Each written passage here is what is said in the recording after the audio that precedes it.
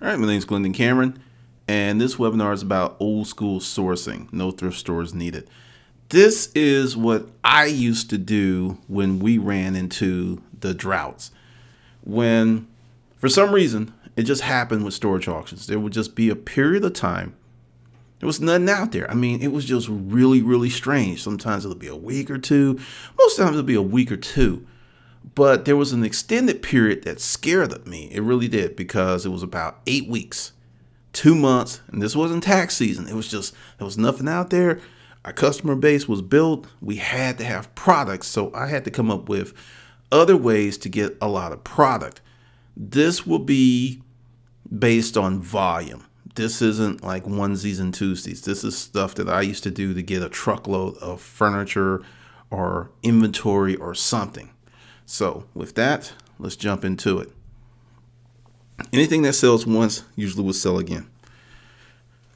Many people become blindsided by the Ducati. Everyone's like, I want the nice stuff. I want the good stuff. I want the really, really nice. Give me the nice stuff. With little regard to something as simple as a collection of books that may be in your house that could sell for good coin. Broaden your horizons to what inventory is. Inventory can be, if you're sitting at your desk, anything on your desk can be inventory. It just really, really depends on what your business goals are. And, you know, this is more into, you must change your concept of product, because this old phone, I bought a unit full of old phones, old telephones, telephone booths, I'm sorry. I did not know that there was a demand for those things. I was kind of pissed, because unless you're, there's people who've never seen a telephone booth who are like 20 some years old. They've never seen one. But there was demand. People use them for props and stuff. So being in the storage auction business seriously expanded my concept of what product was. I was in the office furniture business and I sold new furniture. So, product to me was something that came from a distribution center. You went there, you got it, and you sold it. I didn't know product was record players. I didn't know product was handles that went on pots. I didn't know that lids, like Le Crochet is. So there's a lot of things that you can sell that, go into my video on YouTube. It doesn't have to be sexy to sell, but it can make you a lot of money. This is the thing that many people fail to do. Sell what you know.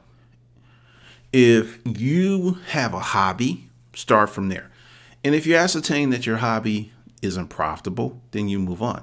But if you're an artist, there's inherent knowledge that you have on things that are very expensive, because I used to be an artist in my former life, commercial art, clay, visual arts, oil paintings. I used to do all that. And if you're an artist, you know that quality painting supplies are expensive. Many people want to become artists, right? And they're like, they'll go out and get the canvas, they'll get the oils, and they'll go through this phase, and then they won't do anything with it.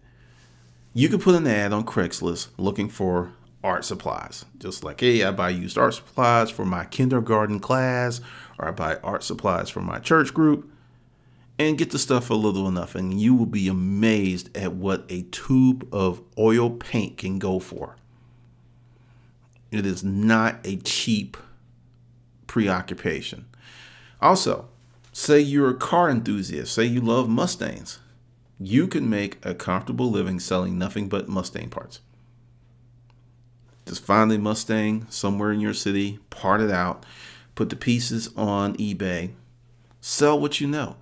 That's what I came onto YouTube with, was selling the storage auction information, because that's what I knew, and the furniture, and that's what I knew.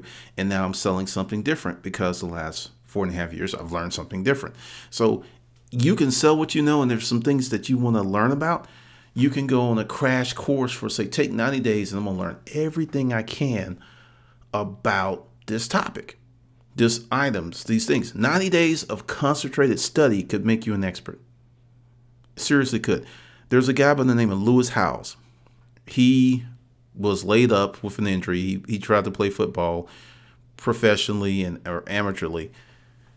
6 months, he just spent a lot of time learning how LinkedIn worked.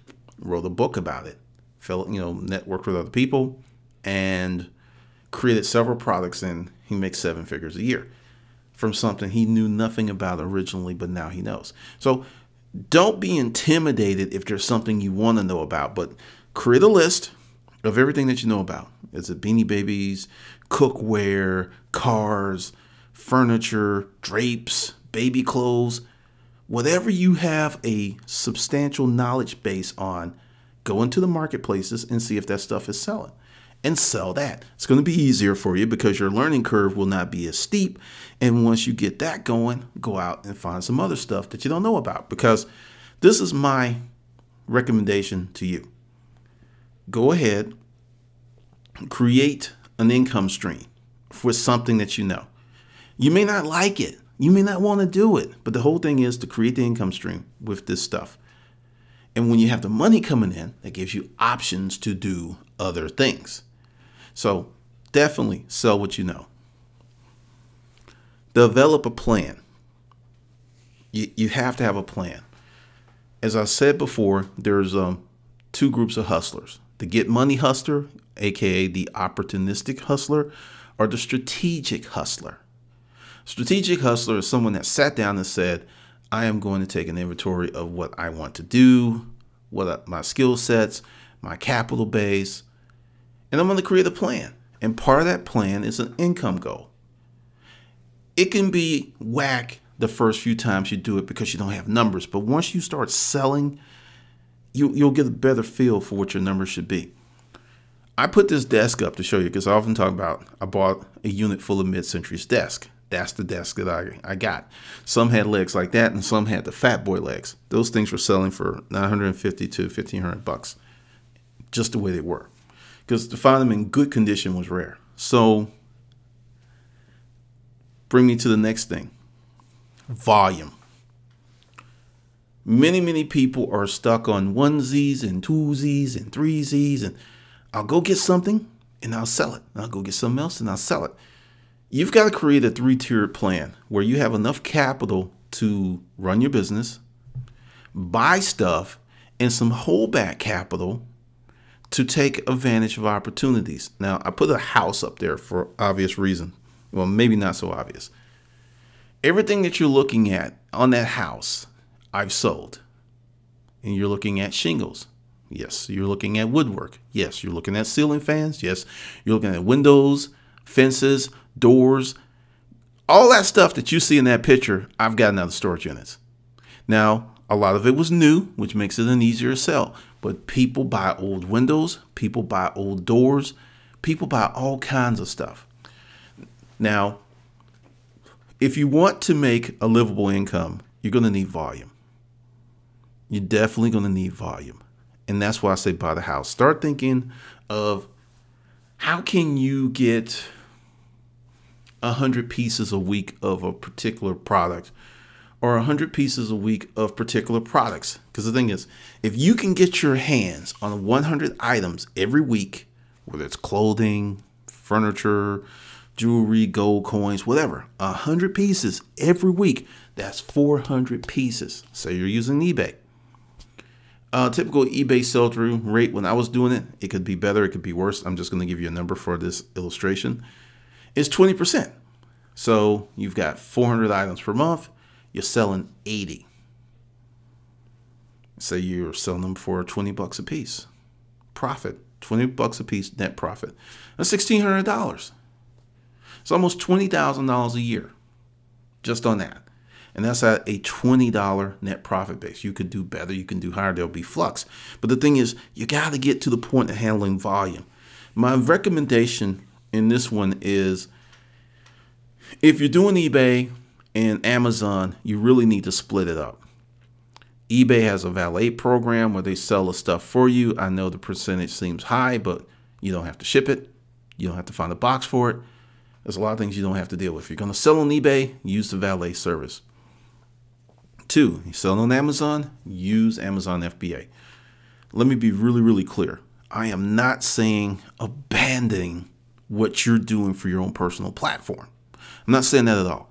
What I'm saying is you want to use the efficiency of these platforms and their tools for your benefit to give you more time to build your thing.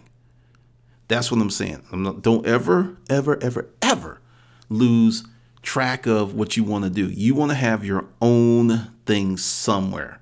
You want to have your own products. You want to have your own website. You really want to do that, because the thing is, everyone talks about this.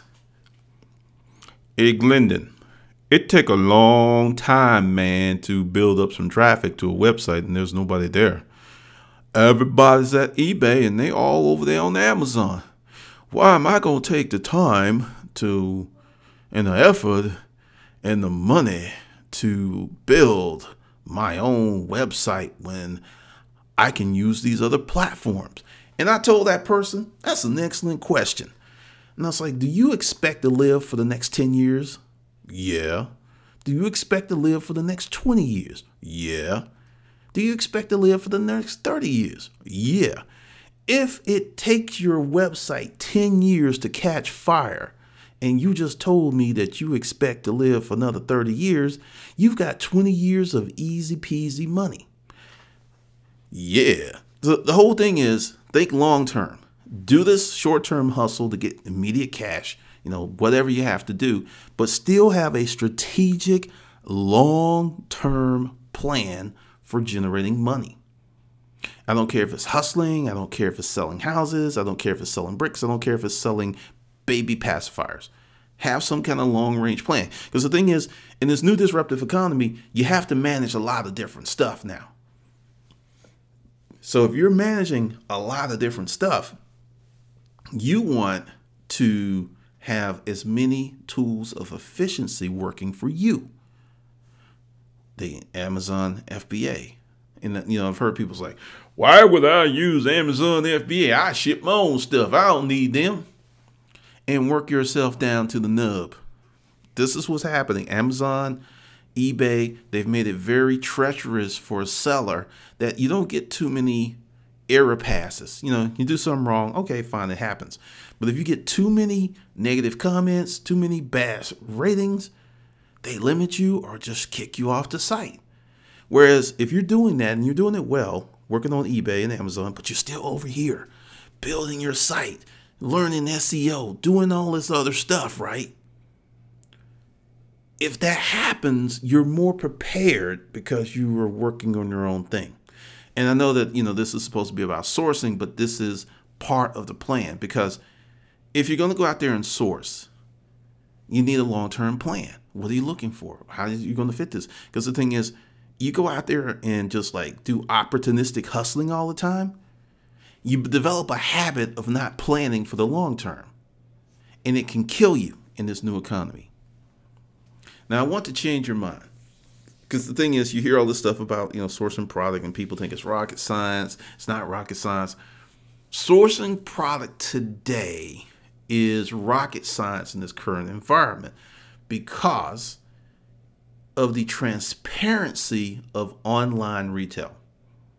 If you have a product, someone can do a script on your website, figure out how many people went to that page, figure out your page rank, fill out if you're selling this stuff. Amazon is very good at this. And before you know it, all these other people are selling your product because of the transparency of the internet and the immediacy of gaining information. So you got to have a plan, and you've got to have some stuff that's kind of hard to source. That's why, in the Hustle University, when we start talking about product creation, we're going to be talking about, making your own labels, private label stuff, buying straight from a distributor, little tricks like when you buy your stuff, you take it out of the boxes that it came in and you repackage it and send it to Amazon FBA. They can't buy it if they don't know where you got it from. They may okay, this is selling well, but they don't know your margins. Many people only set out to sourcing the hot stuff like the bolos and all this other stuff. Don't get caught up like that. Once again, you're managing different tracks. If you got this track where we're going to do the hot stuff, okay, make that 25, 30% of your business. Or, as Masons say, a 33 and a third. Then 33 and a third on something else, 33 and a third on something else. Because when we got the big bitch slap from eBay, if we didn't have Craigslist, our warehouse, and other things we were doing, we would have been out of business. We would have been completely and utterly out of business. So understand, in this managing of stuff, start opening up your mind to the possibilities of selling more than what you're selling. Because so many things sell. I mean, I'm looking at my desk. There's a microphone, there's a camera, there's some hats, there's a lamp, there's a external hard drive, tons of stuff. There's some external battery chargers, like, for your iPhone, you just got this thing you carry around with you and you plug it in and it gives you a little juice. I have a lot of stuff on my table that will sell. Stapler, not for much, battery charger. Start thinking like that, because you're going to have some stuff that's going to be low margin when you start selling this stuff. But you just kind of mix it in. Like, if your low margin stuff has a high enough sales rank for Amazon or eBay, just send it to the Amazon FBA. Just send it to eBay Valet. And send a lot of it. And let them do the heavy lifting and the packing and all this other stuff. Just do that. Because really the big deal about sourcing is about cost and markup. I don't care how well you source stuff. If the markup's wrong, you're not going to make good money, or you may lose money. So that's the most important thing. Now, I'm going to give you a few of my little secrets. Craigslist was my bitch, selling and buying all day long. I have this up here for a reason. It is the auto parts section of Craigslist. A lot of people ignore this because it's a guys section. If you spend a lot of time here, you'll find deals. For my old BMW, I had a 1994 525i. I used to call him Thor before he died. Yes, he died. We said a eulogy, but he's okay. But Thor needed some new shoes one day. And I was looking at the tires that were going for the car, and they were like $210, $220 a piece just for the tires. And I really didn't like those tires because they just weren't, they didn't like the ride. I was like, I'm not going to get those. So I go to my friend Craigslist and I start looking, and I don't find it on day one. I don't find it on day two. It actually took me about 4 weeks to come across this deal. There's a guy up in Marietta. He had 4 BMW BBS mesh rims and tires. And the tires still had the titties on them when I saw him in the picture, and he was asking $375. And I said, So I called him, and we really didn't connect. And I eventually got to him about 2 days later. I go up there. He's dragging tires from behind his house. Tires are fine.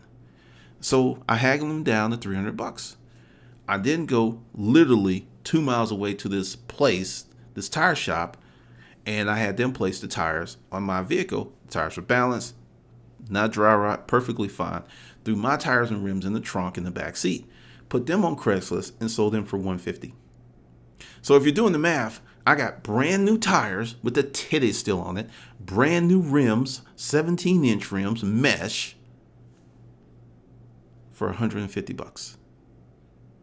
Now, as Paul Harvey says, I'm going to give you the rest of the story. He didn't say it like that, but I'm going to get, normally he says that's the rest of the story. When I sold Thor, I took the shoes off and I sold them for $450. So I made a $300 profit on the rims and used tires 2.5 years after the fact. That is the power of Craigslist.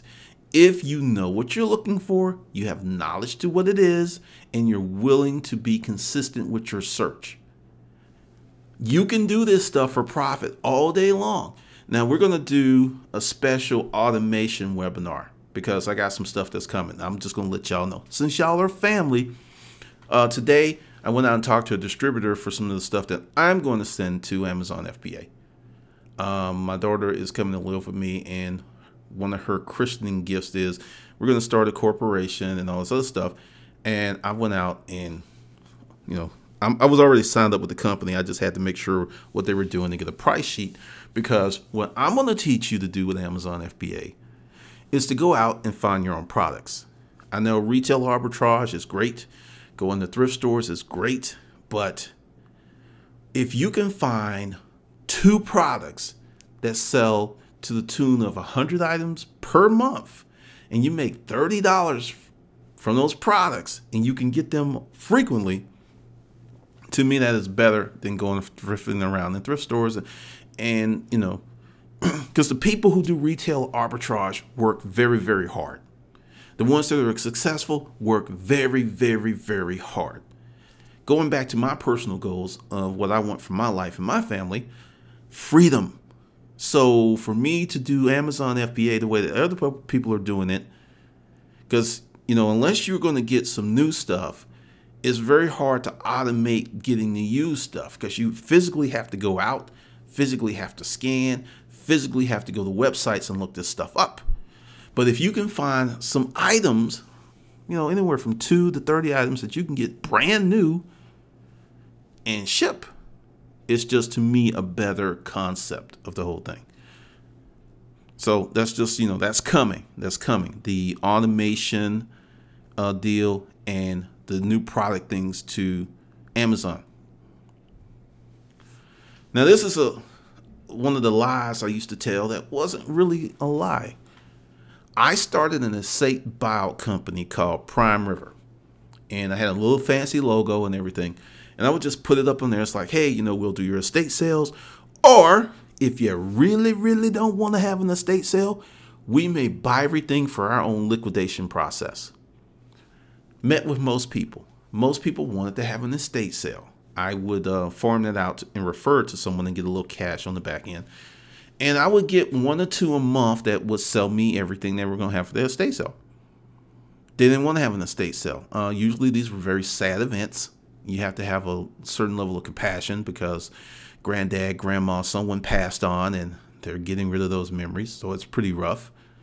But the most I've ever spent on one house, and it was a 4-bedroom house, I spent $5,000. Typically, I was getting this stuff for anywhere from $800 to $1,500. I'm talking about house full of stuff, because this is how I would do it. I would say it, and it's all about your presentation. I would go in, and it's like, hey, I'm Glendon, Prime River. This is what we do. And I would pick 40 or 50 things. It's like, well, I'm interested in this, but I'm not interested in all that small stuff. So we work a deal, and I give them a price for the big stuff because I already know what's coming next. Well, since you got to come back, tell you what, give me $50 and you can have all that small shit too.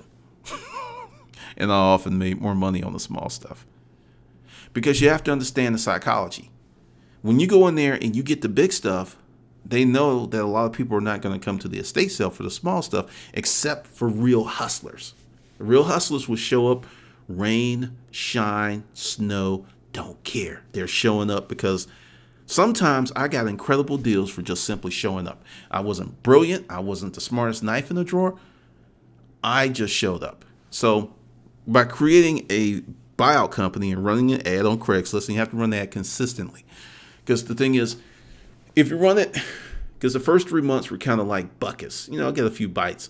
But people who had saw the ad was consistent. It's like, yeah, I saw your ad a few weeks ago, and, you know, we have a situation. So you have to look at it as long-term marketing for this thing to work.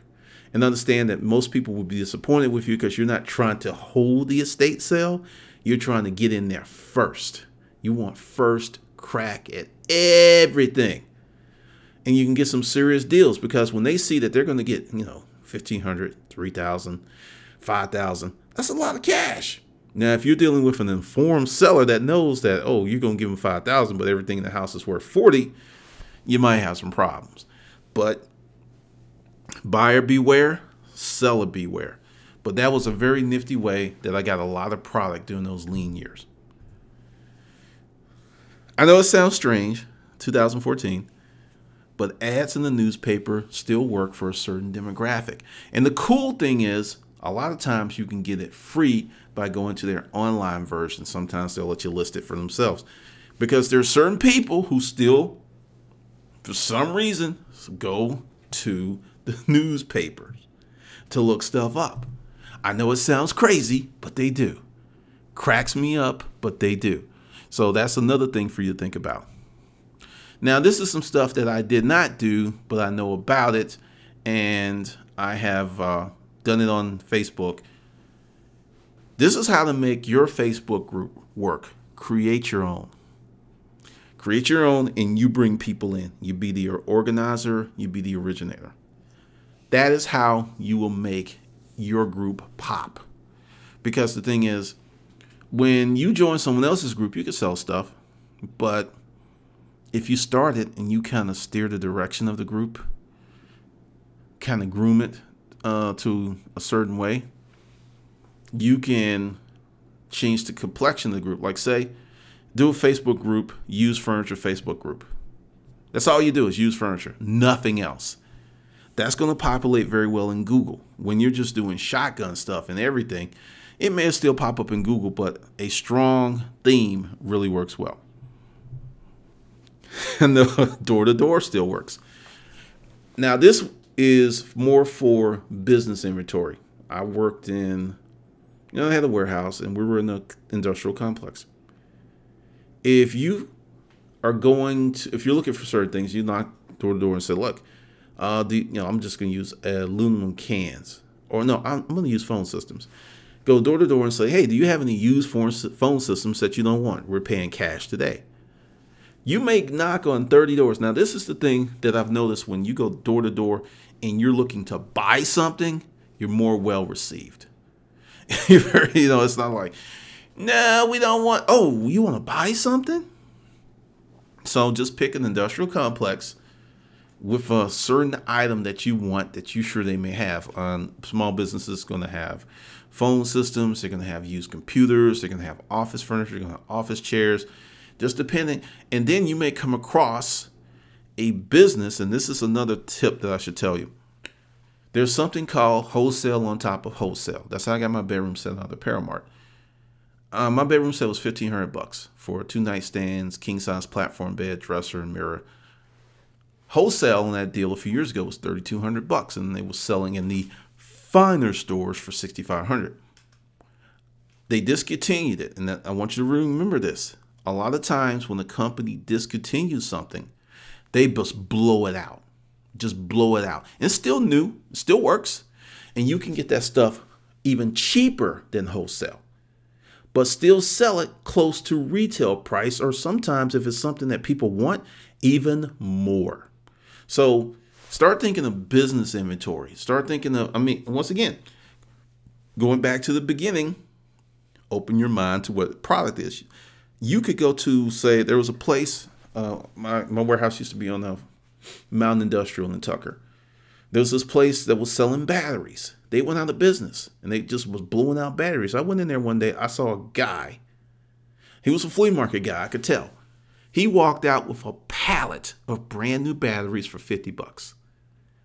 Yes, a pallet about 3 to 4 feet high of brand new batteries for $50.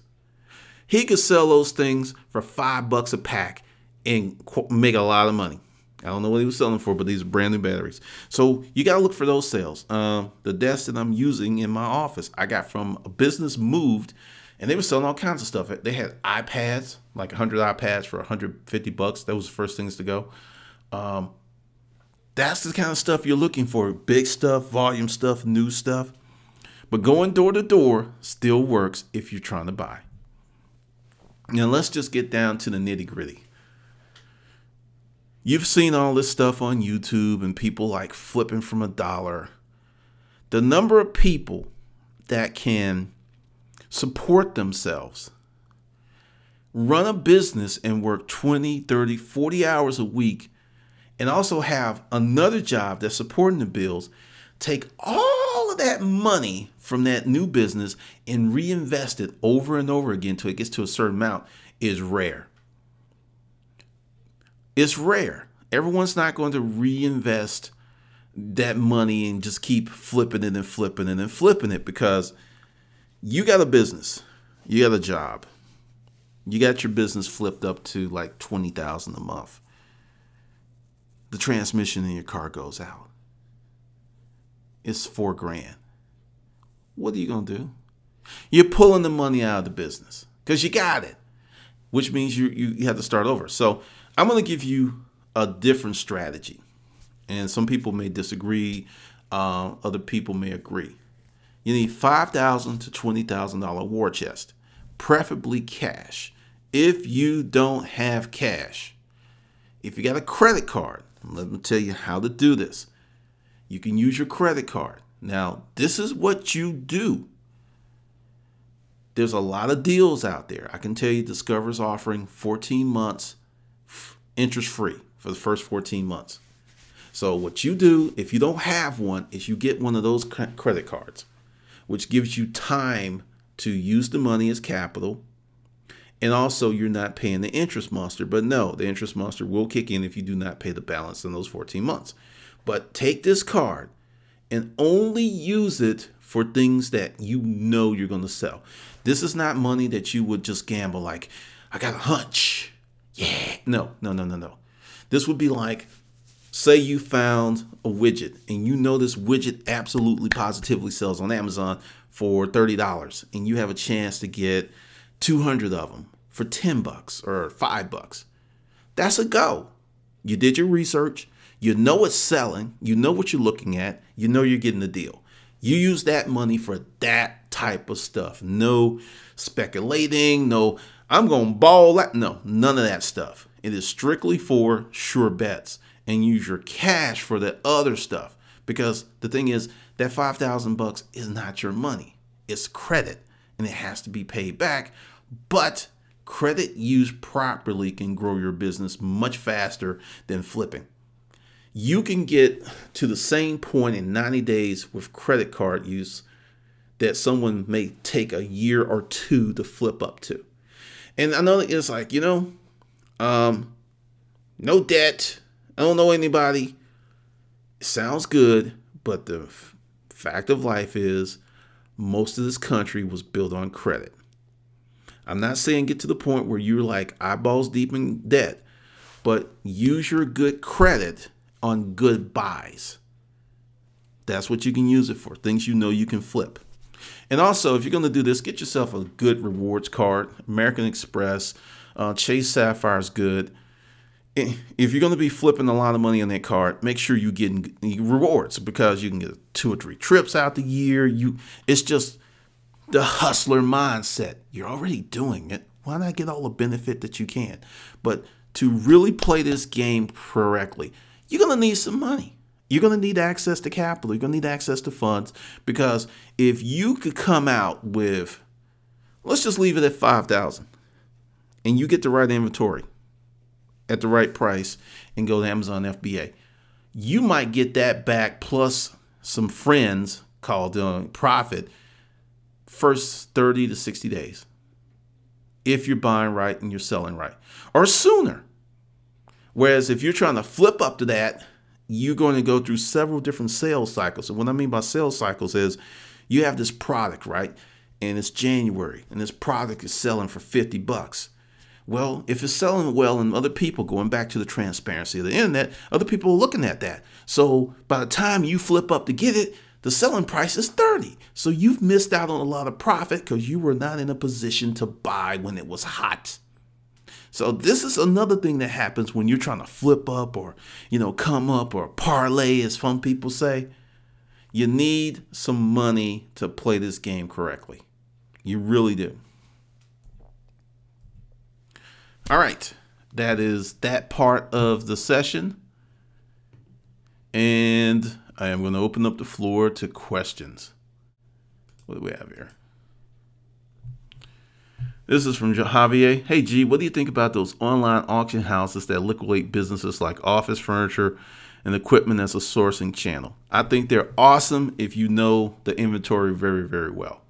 If you're just guessing or you're hoping and you don't know that business that well, it's kind of a crapshoot. Online is great, but the thing is, I'll give you my experience with pallets and liquidation sales. Some of the stuff was online. Some of it was just a phone call. Sometimes you got a fact sheet and you would just buy the stuff sight unseen and it would come to you.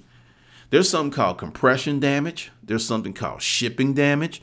It may be fine when you see it, but if they ship it to you, a lot of things can happen. This is my preference, and people can disagree with me. I believe in sourcing as much of your inventory locally as possible, or if you're going to source online, it has to be a trusted source. I would have no problem buying furniture from Paoli because I know they're going to ship it right. They're going to ship it on their own truck. They're gonna make it's not gonna be jacked up, and the guys in their warehouse are gonna know how to move it. But if someone had some Paoli desk and they were in just a really poop warehouse, I wouldn't buy it, because the chances of it leaving that warehouse and getting to me intact are kind of slim. Kind of slim. So do your due diligence on those things. Get as much information as you can, because everyone's like, hey, I'm buying this liquidation stuff. I got 6 pallets in. And look at the margins, look at the rewards, look at the effort, because someone gets a pallet and they say they made 10,000. How much did they spend for the pallet? How much did they throw away? There's a lot of stuff that goes with that. But once again, I'm a little different. I think, creating your own products, sourcing your own products is just a better way.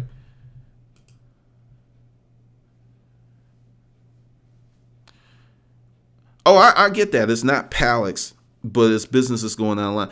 The thing is, how are you going to get the merchandise back to you? Is it a local online auction where, you just bid online and you go with your trucks and pick it up? Okay. So do they offer you a preview where you can look at it before the bidding begins? Because if it's local, they should. So, all right. Yeah, that's a little different. Okay. When you asked that question, I thought you were talking about, here's an auction in California and you're in New York. Essentially, that's just an offshoot of a local auction leveraging the internet to get more bidders. That's totally different. If you can put your eyes on it, go by, touch it, see it, take notes, and then go home and bid later, yeah, that's cool.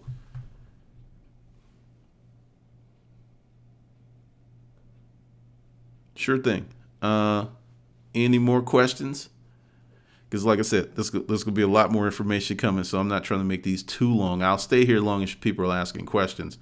And this will be in Hustler U tomorrow.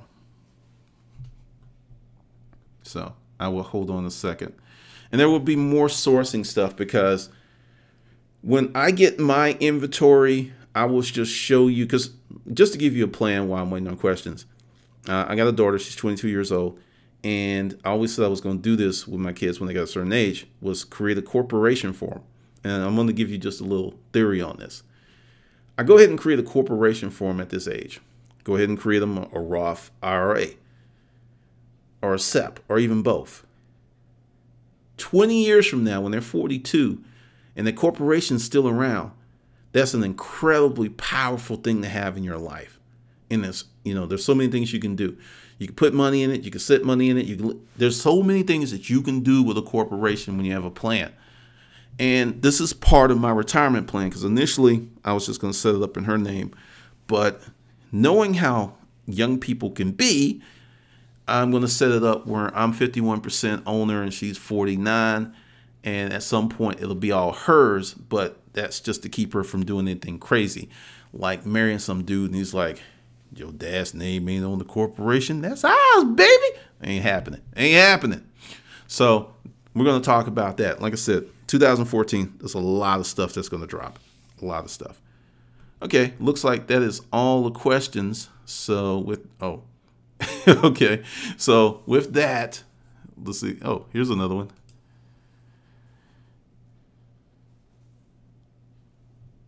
I asked this question before, but you make a webinar about creating an Inc. or an LLC. That's coming up. I didn't want to just put it out before I did the other ones, because I've kind of held back for a few reasons. Like there's probably going to be 2 LLCs, one just for my stuff, and then there's going to be one with me and her, or we may do an Inc. But I will actually, whoa, there's more questions. I will actually talk about that. You have a mess. What kind of stuff would you invest for yourself? Are you talking about inventory or for retirement? Okay, for retirement. I am not a stocks or silver or gold guy, because this is my thing. I looked at it. Now, I have gold from the safe and stuff. I've got some things. I'm not buying anymore because I look at, all right, say you amass a bunch of gold, right? Bunch of silver, and then things get really bad. You got to protect your silver. You're going to need guns. There's so many things that go into that. So my plan for the future, going back to with my daughter, is creating this company and just getting it to the point where it's always going and doing stuff. My retirement, I think, like I said, I'm never going to retire, is to have 5, 6, 7 sources of income. And out of those 5 or 6 or 7 sources of income, I want 3 or 4 to be active companies churning out cash versus stocks and all this other stuff. Because if I set them up and I don't have to run them, it's like being retired. And that's the thing. In the future, you're going to be able to do this stuff and not have to be sitting there to make it happen. So I'm not into the stocks and the golds because that's kind of trendy.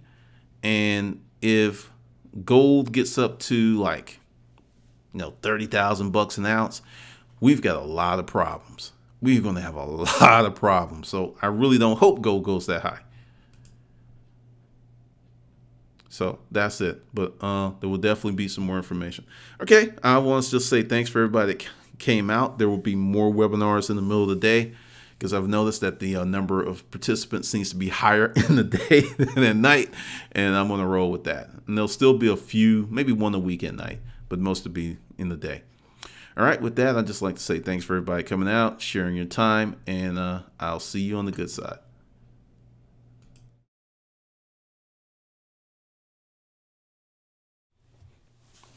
Hey, this is Glendon Cameron with Pimping Craigslist for Fun and Profit 2014.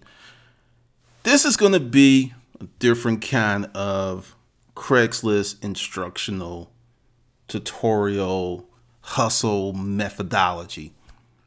Craigslist has made a lot of changes, a ton of changes in the last 18 months. Now, I have been using Craigslist for well over a decade, maybe like 15 years.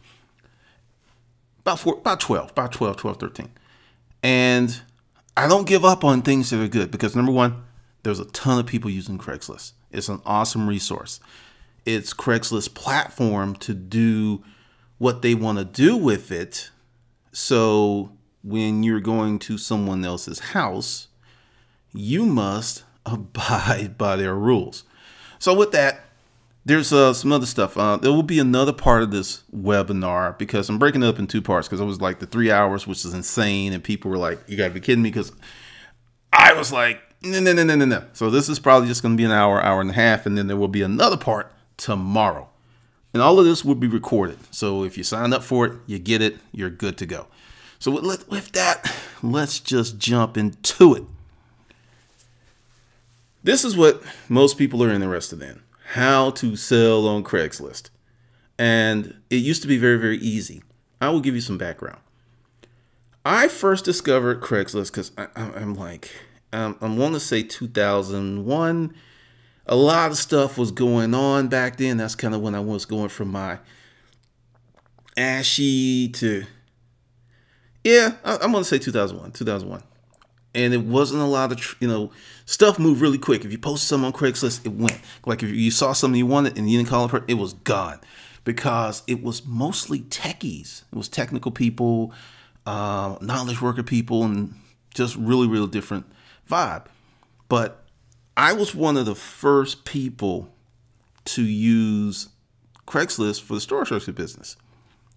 I have literally had, and this is back in the day before the shows and before the exposure to the business, that I would take a picture of a leather living room suit, pull it out of the unit, put it in the parking lot, take pictures front and back, use my air card, because this was, back when you had to slide your air card in. There was before Wi-Fi was as ubiquitous as it is now. I load that sucker up, and the air card was like $100 a month, 130, but it was worth it because I remember I was in there forever. Leather sofa, chocolatey brown, still smelled new. Pull that sucker out, put $1,500 on it. Unit cost me $250. That sucker was sold before I got home. It was still in the truck. I was like, well, I can bring it to you now, but you're gonna have to put it in your house. And it was like, hey, that saves us the trouble of finding the finding the truck.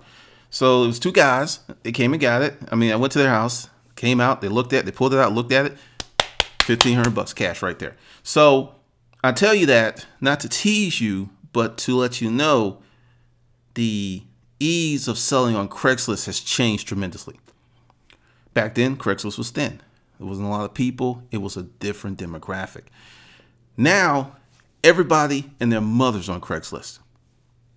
And that's the way it is. So it's still a great place to sell, but your methodology must be different. Just slapping something up there and hoping it will sell is not going to work. I will tell you certain things that you don't need to do anymore. I used to use HTML, make color-coded fonts, and made stuff bigger. You can still do it, but it really doesn't help you like it used to. It really doesn't, because people have looked, Craigslist now has it where you can put up 24 pictures. The Craigslist photo FIMP that's in my, Craigslist book, you don't really need that anymore. I mean, it's just not there. And also, Craigslist does not let you host anything. You can't host images on the site. It will block your ad. So that's gone, that's gone, that's gone. Now, the deal is, to be successful on Craigslist, you really need volume or specific things. Volume is going to be easier to do if you're new. You can get to specific things later, but my thing is to get started, just to get your feet wet, to start making money. Now, I have done this same formula, and actually this came from a combination of 15 consults. So that was roughly $4,000 that people paid me for this information that I'm giving to you. So it works. It works. Now, before we get really too deep in this, you have to do all of these steps. I'm going to repeat that for the people in the back. You have to do all of the steps. You cannot come here and like, okay, well, I'm going to find 20. I'm just going to try. No. You need to find 100 things. Now, there are some of you who have 100 things in your home. There's others, you will not have 100 things in your home, and you'll need the help of friends and strangers. Do it. You have to get the 100 things to sell. Doesn't matter what it is. It can be clothing. And don't go like, clothing can be notoriously hard, but you need 100 things. And I'm going to suggest a mix. A mix, 20% large, 30% medium, and then the other 50% smalls. You're going to have to do some research. And also, I will say, go ahead and get the 100 things and start listing, because you will start to find stuff out. Now, this is going to piss you off. The first 100 things you might find, they might be booty. They might be garbage, but you'll know. But the thing is, you're going to learn some stuff from doing this. You're going to definitely learn some stuff. So you have to find 100 things to sell. If you don't know what to sell, go to Craigslist, check out some of the categories, and go from there. This is what's going to happen if you do what I say. You get 100 things to sell. Some stuff's going to sell like that. Some stuff you'll never sell. Some of the stuff will take weeks to sell. What you're going to do with this 100 things is you're going to get information to build your Craigslist business upon. You cannot come up with numbers before you sell something. Until you sell something, you don't know what cash flow is. You have to do this to build up some information so you would know what you can sell, what you can't sell, what works in your. You're going to get this critical information because you have gotten started. That's the thing. So many people get stuck. They want to start. They want to do the thing. And it's just like they just can't keep it going. So another thing to do is create a 2-month, I'm going to say 90-day commitment, or a better 6-month commitment of what you're going to do with this business. Because this is what happens. People are like, I'm going to try this for a minute. And I'm going to kind of see if, how it goes. That is the recipe for disaster. Don't say I'm going to see how it goes. Don't say I'm going to try it. Say for 90 days, I'm going to get this 100 things. I'm going to list them. I'm going to sell. And the next thing is, once you get that first 100 things, you're going to need to get another and another and another. So when you do this, you're going to start making money. You're going to start learning shortcuts. You're going to start learning because also something that's going to happen when you do this, you're going to get a better sense of what people in your area behave like in terms of buying and selling. This is just going to give you experience. It's like that guy. I'll give you a perfect analogy, and I know this to be true.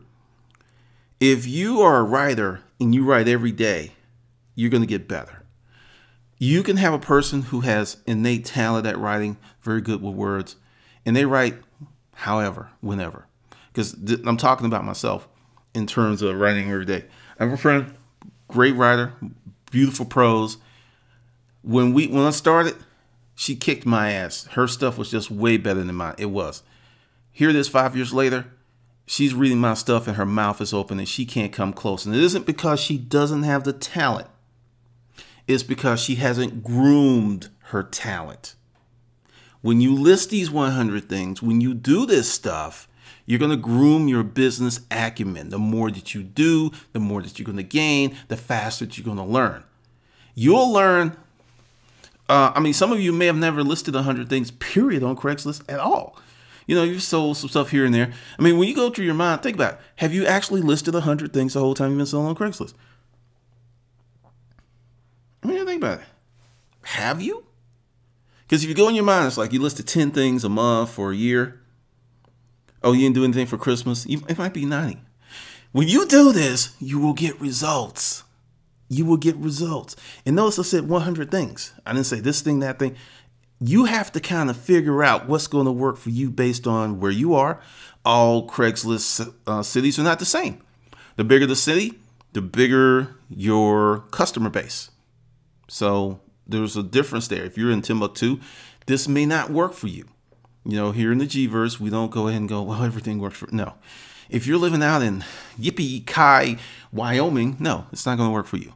But there's other stuff that can work for you. That's the reason for the digital businesses. But when you do this, you can also find something else. There's a barrier to listing. Craigslist is going to stop you, depending on what category you're in, if you're going heavy, 5, 20, 30 or 40 items, and you're going to be no más. You can't list no more. You can't list no more, Paco. No, you're done. Which brings us up to the system. If you want to list a lot on Craigslist, you're going to need to have 5 Gmail accounts, 5 Craigslist accounts. Hook each Craigslist account to those 5 Gmail accounts. Now, with your Google Voice, you're only going to use one Google Voice for calls. But if you need to, you can switch your phone between Google Voices with the Google Voice app on your phone in roughly 30 seconds. What's going to actually, no, you can't do that. You'll need to do that at your computer or maybe your iPad. I'm going to say your computer. But I used my computer to do it. And no, if the account's established, yeah, you can switch. But to start a new one, you can't use the app. So if you need to switch between Gmail accounts and Google Voice accounts, no problem. Now, with this, why 5? Why 5? Part of the reason is when you're a heavy poster, you're going to get flagged. You're going to get flagged. And this is how the Craigslist accounts work. The newer your account, the easier it is to flag. I have put up the most innocent ads and they were flagged. Why? I don't know. I remember one time I was trying to hire someone for $10 an hour. Guy said, I'm going to flag your ad because $10 is not enough. And sure enough, I went back to look for it. It was gone. So you're going to get flagged. Don't get mad. Don't go on Facebook. Don't like, oh, these people. Don't. It's going to happen because there are people what I call Craigslist connoisseurs. They have categories that they troll and they know everything. So when something's been put up over and over again, they know it and they're just going to flag it because they're tired of seeing it. But they are these people that just perpetually watch. They just watch forever. So they're going to flag you. This is why you need the 5 Gmail accounts. This is why you need the 5 Craigslist accounts. Because one of your accounts is going to get compromised. Now, this is the deal. You can still list with it. And with the Craig's relist feature, even if it's compromised and like say you list 30 ads this day, 30, you got like 500-600 ads up, right? Similar stuff. Relist, and you got your other stuff that you put other stuff on. You always want to have more than you need. Always. So why Google Voice? Because some people are like, I hate Google Voice. Other people are like, I love Google Voice. Google Voice keeps a record. It keeps a record. Every phone number, every text. For an internet marketer, information is gold. Say, and you can search through the text. Say you have this gold sofa that's shaped like a sheep, a gold sheep, a gold sheep shaped sofa, right? And you sell it to someone far away, and they just found it because they were looking for the gold sheep shaped sofa, and they found you through Google, and here it is. 8 months later, you find another one, and this person was just like, oh my God, I gotta have an, if you get another one, let me know. And since it's such a unique item, you don't really keep up with the information, but you go ahead and go gold sheep shaped sofa into Google Voice, and look at them, bam, bring up their number. So it gives you a database that you don't really have to keep up with. You don't have to pay. The other day, I used that to do the similar thing. Someone got something from me about a year ago. And I was like, God, I can't remember the name. Went to Google Voice, put in what I remember. I found it in 5 seconds. So you really have to look deeper than just the calling aspect. This is why I push Gmail accounts. This is why I put Google Voice, because you can search your text. That is some awesome stuff. So you can also harvest phone numbers. You can create a phone number marketing plan. Now, it can be spam. What you have to do is ask these people, but what you can do is create a list and just like, bam, I got this, and do a mass text. There's technology for that. Mobile marketing is growing. So you want to be in that position. Now, let's talk about build a list with all the responses. This is where I got in trouble, but some people are going to say yes, some people are going to say no, but you have to ask everyone. As you have people coming to you, you have to develop a pitch. Hey, this is Glendon. I sell furniture. Do you mind if I put you on this list? And I have 2 lists. I have a list where I can just shoot you a text, and I have an email list. I already have your phone number, or, just depending on how they come into your business, I either have your email. Well, no, because with Craigslist, they hide the emails. So this is another way to get around certain things. Now that they hide the emails, you have frequent communication with someone, the email will eventually pop up and you'll see their real email. But initially it's ghosted. So if you can get people to text you or call you, you've got their number. And that's a very hard thing to get from people. And they're just going to give it to you. And you just like, hey, I want to put you on this mobile and then be honest. It's like it's just like, I'm just going to send you stuff. Like if you send a lot of stuff and say it'll be once a week or once every 2 weeks, and stick to that. Don't send stuff every day. And the reason you want to send stuff every day with your 100 things, you can kind of build what I call money days. So days Monday, and it's like, okay, Thursday, I'm gonna stack all this stuff up. I've got another 100 things coming in. So you just do like this broadcast, like, hey, I'm having a sale on Thursday, and concentrate your resources and have a bunch of people coming to pick up stuff on Thursday, Friday, and Saturday.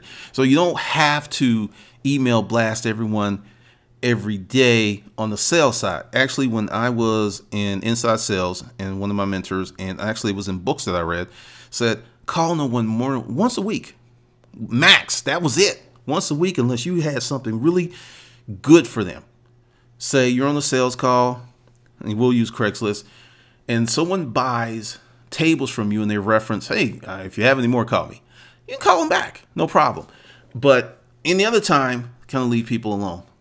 So once a week or once every 2 weeks. And if you do it right and you build up enough stuff, those 2 times that you send out that mass communication, you're going to make money.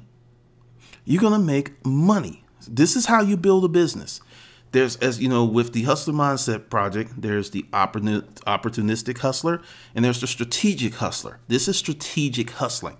You got your Gmail accounts. You got your Google Voice. You're building a list and you're building a business.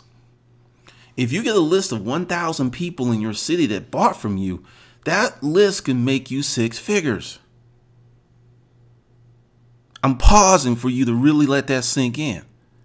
You get a list of 1,000 people that bought from you, that could be 6 figures. Yes, 6 figures. This is one of the things that a lot of people miss when they look at the disruptive economy. They look at internet businesses. The internet helps some businesses. The internet is the sole platform for some businesses.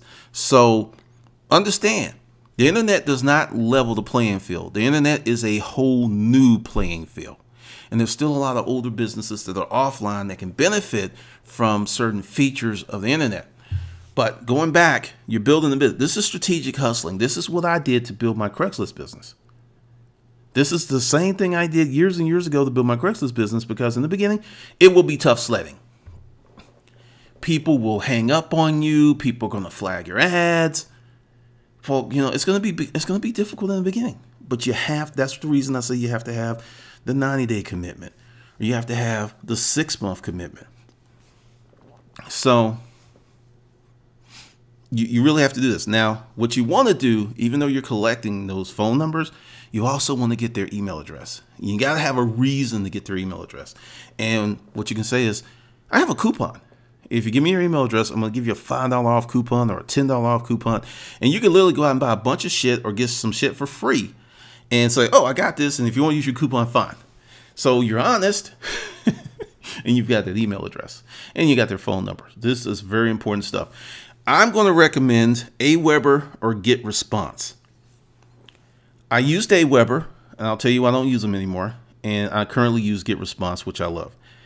Aweber is great. It's not that expensive. It's very cheap. But they didn't have the functionality of GetResponse. And they were a little harder to use. GetResponse is very intuitive. And this is another thing. Whenever you pick a email, a company to host your list, stick with it. When you try to switch list, you lose people. You'll see people with lists and they're like Aweber, and they've had that list 8-9 years. They know if they try to move that list over to somewhere else, they're going to lose a lot of people. It just happens. People love them. May have bought something from them the other day, and they will lose those people because the act of re-opting in is so onerous for some people that you will lose a lot of them. You will lose a lot of them. So pick one. Do your exploration. I'm saying Aweber or GetResponse because I know these two companies. Use Constant Contact a long time ago. I don't know anything about them right now. And I'm going to send you a link for GetResponse because I get some money. And of course, this is me strategically hustling. If you follow my referral, I get some loot. Yes, I do. I'm being honest with you. And I want you to, because I'm asking. Because what? In the G-verse, in the Hustler Mindset Project, we ask for what we want with no shame. We ask for what we want with no shame. So if you go with GetResponse and you follow the link that I sent to you, I get something out of it. And I'm saying that because I want you, when you talk to your people, to be that honest and to don't feel weird about it. It's nothing to feel weird about. If that's one of the 50 laws of hustling. You know, you have to ask for what you want with expectancy. There's nothing wrong with that. So that's what I'm telling you to do. I'm going to send you the link. So now this is the thing that you're going to run into when you start listing a lot. You're going to run into limits. And this is company I used.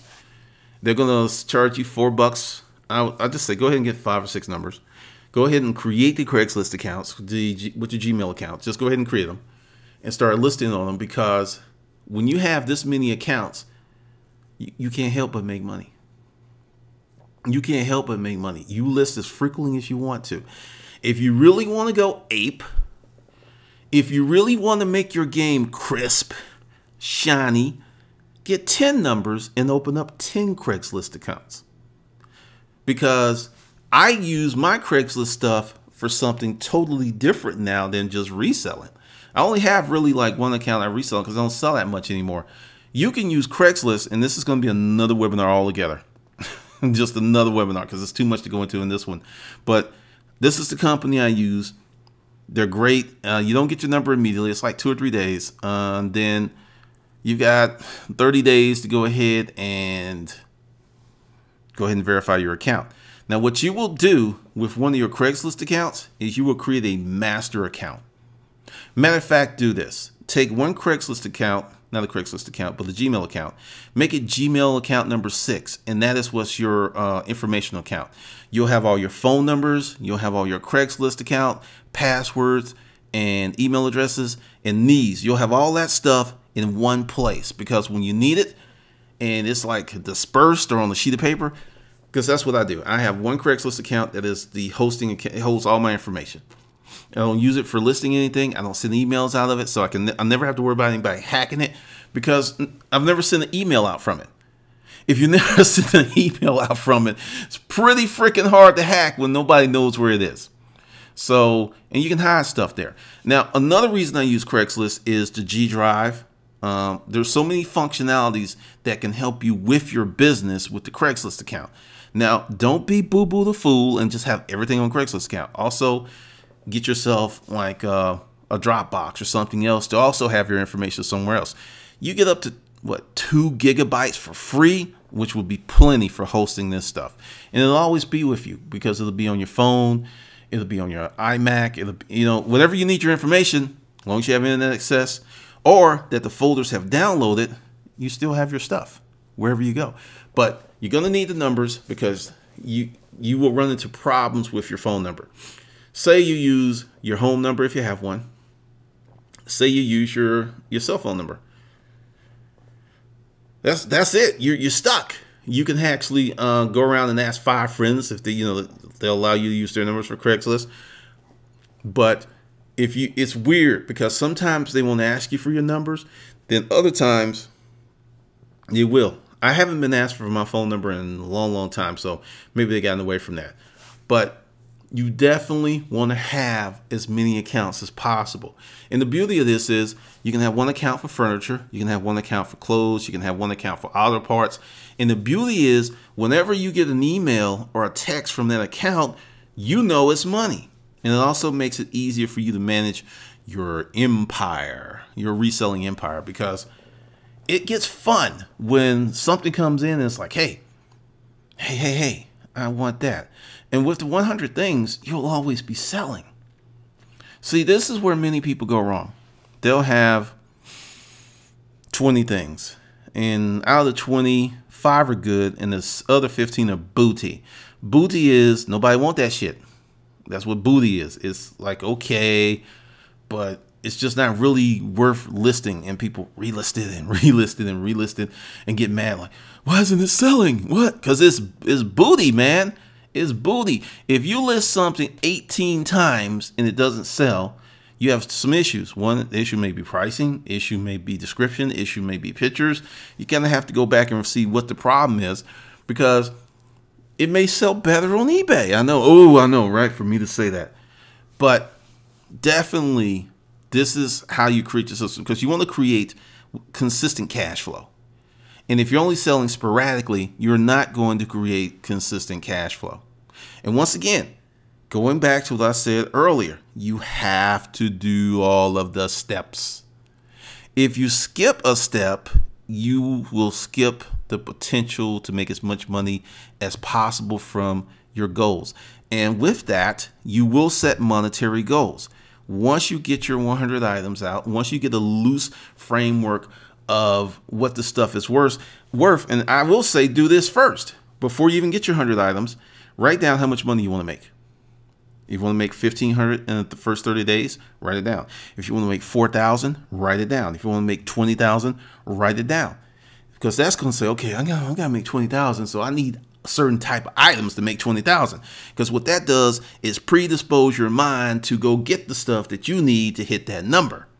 Versus, hey, you know, I've got this stuff and I hope to make 300 bucks. You don't want to be that guy or that girl. You don't. Now, this is another part that is the strategic hustler. You have to set a listing schedule and stick to it. It's kind of like dollar cost averaging. There will be days that you'll list and nothing's going to happen. Not shit's going to happen. Then there will be days you're listing and every time you list something, like 15 minutes later, ding, someone's calling you or sending you an email. And I will tell you, most of my responses from Craigslist have occurred between 2 sets of hours. 9 to 5, Monday through Friday, and like 8, 9, 10 o'clock at night. I mean, that's what it is. So if you're an opportunistic hustler, this could be interesting for you. If you're a strategic hustler, take this information and like, how can you govern yourself? Because say there's 8 sellers, right? They're selling what you're selling on Craigslist, but the person is calling you from work. I sold something that's notoriously hard to sell. I sold some nice oil paintings to a law firm. I put them up and I put measurements. And I took pictures of the front and I took pictures of the back and said they're ready for hanging. Understand, when someone's looking at your ad, they don't know that it's ready. It's like, well, if I get that. This is how the consumer's thinking, because that's why you have to put your beds together if you're going to sell them. I'm like, is that? I want to go to Home Depot and, and get the stuff. And I put ready for hanging. I put the ad up. It was up about 4 hours because I put it up at like 10 o'clock in the morning. And I got a call from this lady, and she's like, we just moved here and we need traditional, tastefully framed artwork. And I like what you have and I like your price, because she said some of the stuff we've been looking at has been like $2,000 and $3,000. I had these oil paintings and they were, I'm not going to give you inches, I'm going to give you feet. Some were like 3 by 6. Some were by 7 by 8. One was 12 by 6 oil. Very, very, very nice. And I got the unit for nothing. It was a unit that looked like hell in the front. There was a bunch of boxes. And it was some kind of firm. It wasn't a law firm. I think they were actuaries. And there was nothing but files. People walked away. And there was about 48 oil paintings in that unit, wrapped up in cloth. Cloth and then boxes. So the big one, I had 2,000 on it, and they wanted that. So I took one of my Latino brothers, put it on the truck, and just, and since I was, I was able to do this during the day, went there and I took all of the paintings with me. And I'm in Midtown Atlanta in front of this swank ass building in my Isuzu truck. And I've got this lady who is, I'm going to say it, she's bad. Probably mid-40s, but very tastefully dressed. She's cute and sexy because she's put herself together very well. So I've got this woman, I'm holding her hand as we go up the lift gate and everything, and I'm just moving stuff. I got my worker, we're looking at stuff, and she gets on her cell phone, and she's like, Bill, you got to come down here and look at this. Bill is the guy that owns the law firm. Comes down, we bring him up, he's looking. He said, how much for everything? Now, understand, there were other people that were selling artwork on Craigslist. But because I was able to go in the middle of the day and make a delivery and make a presentation, I made some serious loot. $20,000. Yes, $20,000. They wrote me a check. I had to give them a receipt and all this other stuff. $20,000, and that sucker cashed an hour later. So understand, you have to, and let's talk about that. If you are free of a job and you don't have the money that you want, you need to be hustling 7 days a week. And you need to be hustling with a monetary plan. I'm going to put 10% away. I'm going to put 20% away. And then once you get some money in the bank, you're going to start taking a day or two off. It's like, this is Monday. I'm not doing shit on Monday. You're going to build your days off because you're going to be working your ass off. But if you're free all the time, there's no reason for you to be broke. Not in this economy. Not with Craigslist. Not with Gumroad. There's no reason for you to be broke. I can understand if you're just getting started. It's going to be rocky. Going back to what I said. In the beginning, it's going to be challenging. Because expect flakes, but expect to make money. The more that you list on Craigslist, the more money that you're going to make. And then what's going to happen once you've done this is you're going to have numbers.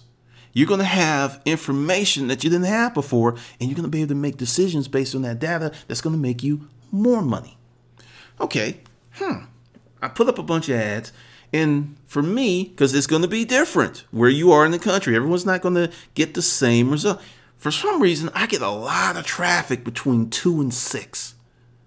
You posting, you're keeping up with. For some reason, I get a lot of traffic at 2 and 6. What do you do with that information? You put all your listing ups between 2 and 6. Then if you get more traffic and more calls and more sales, for you, 2 and 6 are your golden hours. Or, you find out that you get a lot of hits early in the morning. This is the information that's going to come by you investing your time and energy into building the framework of your business.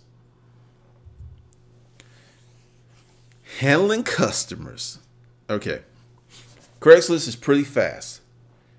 Typically, when someone wants something, they ask what I call buying questions. When can I come get it? Where is it? Do you still have it? Boom, boom, boom, boom, boom, boom. Well, I'm going to look. But if you still have it, like tomorrow, call me. Lose that number. This is what's going to happen. I went through that several times before I wised up. They will play you because, number one, you call them, which means you're desperate. They are going to hit you with half off or even more. Or they're going to want some serious concession. They're not tire kickers, but they are. They have to get the best deal possible or they're not happy. So with that, you're handling your customers, you're talking.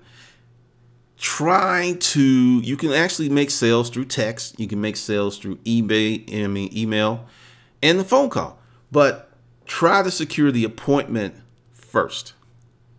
If they're ready to buy, sell. But, try to get to them, try to set up the arrangement. Because if you have to meet with them, setting up the appointment is do it as quick as possible. Set the appointment, get off the phone. And also, do this. Airlines do it all the time. Overbook. Yes, overbook. If you have a hot item, and I've done this, and I've had people pissed off at me, because people will flake. The flake rate is high. I had this really nice TV set and a stand and everything, and like 6 people called me, and 5 people made appointments. 2 showed up. One that bought it and the one that came late. 6 serious calls, 5 appointments, 2 showed up. Overbook. If you piss someone off, I'm like, oh my God, I'm sorry. I'm an idiot. I thought just claim, dementia, whatever, because you're in this game to win. They're in their game to win. Everybody's trying to win. So you have to govern yourself accordingly. Do not worry about it. Overbook, because your goal is to sell as much stuff as possible. And the thing is, you may get a bad reputation. You may not. I never got a bad reputation. But frequently, when I overbooked, just one person showed up. I mean, seriously. Like, I don't know if you're still dating, but when I was, out there dating hard, I was set 2 and 3 dates for Saturday because so many things can happen. Oh, they got a better offer. I dude was better looking. He was going to spend more money. Or something could really happen, like someone could get sick. And it can be interesting trying to reset at the last minute on Saturday. So I overbooked on that. And frequently, that's how it happens. So don't worry about it. This is your business. This is your universe. And you have to do these things. And this is where it comes about being a leader and making those tough decisions, because many people wouldn't do that. That's like, well, that's not fair. That's not ethical. Why isn't it? You're trying to sell this stuff. You're not trying to hold on to it. You're not trying to make friends. You're not trying to play checkers with people. You're trying to move product. like coffees for closers. This is what Coffees for Closers from Glenn Gary Ross. This is the reality. You don't sell shit, you don't make shit. You have to do what you have to do. All right, let's talk safety. You always hear the Craigslist molester, the Craigslist creeper. I see more carnage on the evening news that has nothing to do with Craigslist.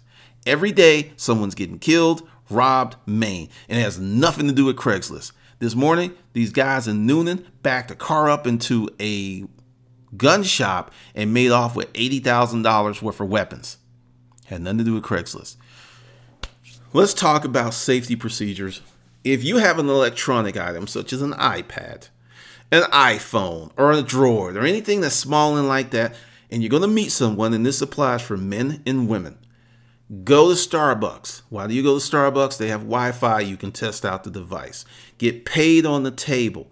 When I used to sell my gold to my gold guy, we used to meet at Joe's Deli. We've got gold and stuff on the table, anywhere from a few $100s to a few $1,000s cash on the table, doing business, broad daylight. Broad daylight. If you're doing business and you ain't trying to rob anybody and they're not trying to rob, nobody's going to have a problem with that. I remember one day I was there and then some other people came to meet him and he had like 4 people lined up with gold to buy from him. And we're all doing business right there. Now, meet inside, seal the deal, sell item, get your cash, let them leave first. Man or woman, let them leave. Actually, if you want to be extra safe, watch them leave. Watch them get in their car.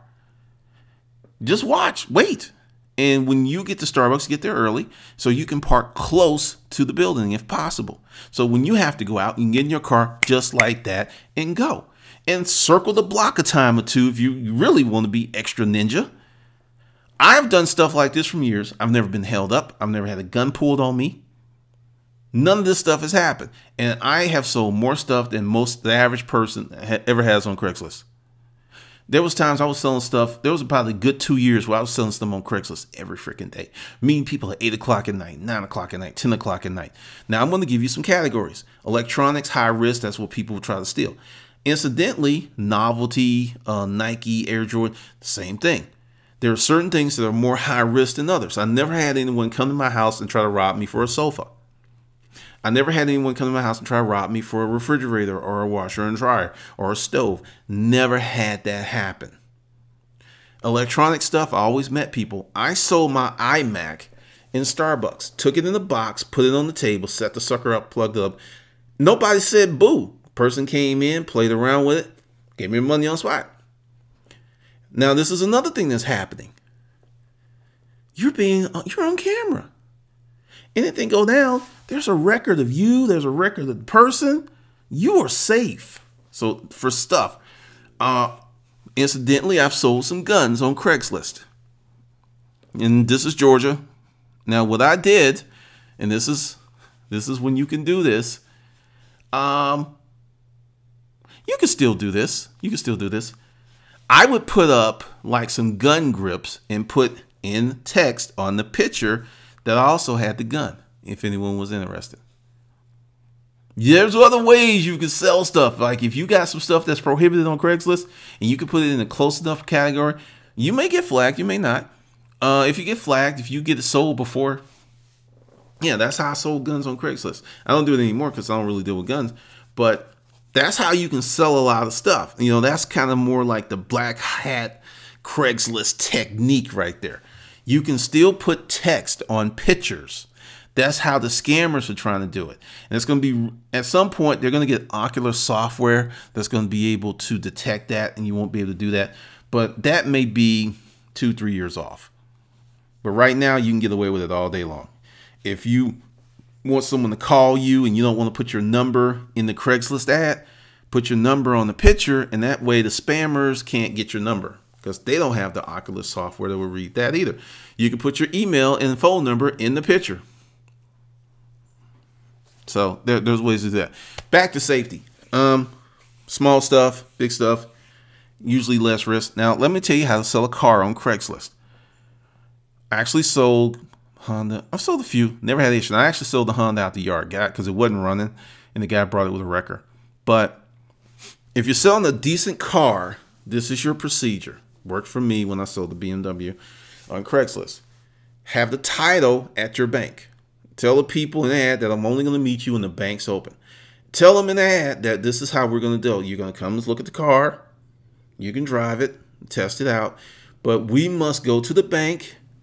You can bring your money in the bank at the counter in front of the teller. I will sign the title over to you after you give me the money. Did that, never had a problem. I don't care if they walk in there with 60. And actually, I want you to think about this. If the person is a little leery, the fact that you have a very safe, dedicated procedure makes them feel comfortable. Some people don't care. Like I said, I sold the Honda out the car. I sold Francine's car out of the driveway. Never had a problem. But actually, there was like 5 people around. So that's another thing. Have a partner with you. Have a Craigslist selling partner. You know, you run your hustle together. I mean, if you use common sense and you really think about stuff, you're not going to get robbed. You're not going to get killed. You got an iPad and someone's like, hey, yeah, I'll give you $1,200 for the iPad if you meet me in the alley at 1 a.m. If you meet that person in the alley, you deserve to die, you dumbass. Come on.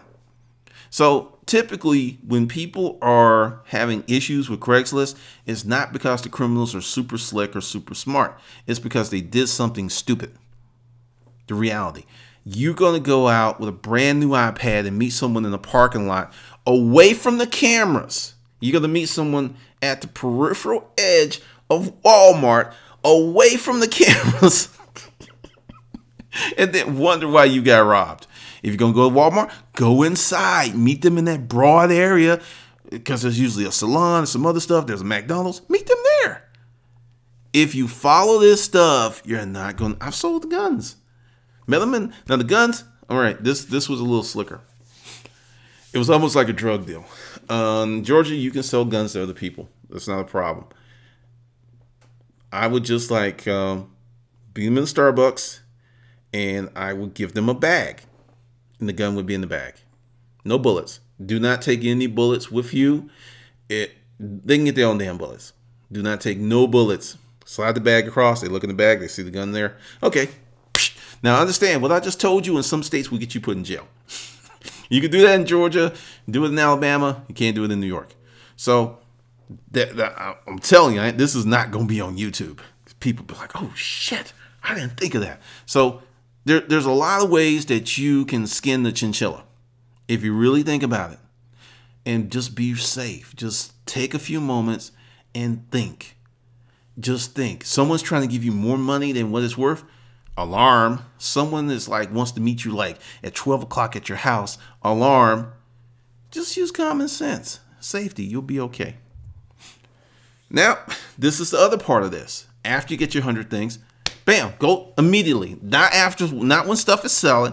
As soon as you get it listed, as soon as you got your stuff going, you immediately begin sourcing another 100 things. Yes. You immediately begin sourcing enough. You do not stop. This is what kills resellers. I got the stuff, I'm selling, and they sit back and they wait for the money versus making the money. When you're making the money, you're not waiting for the money, and you make the money when you acquire the stuff. So you want to just have stuff listed and then bam, go out and get some more and come back and make that money. So on this, I will now open the floor up to questions.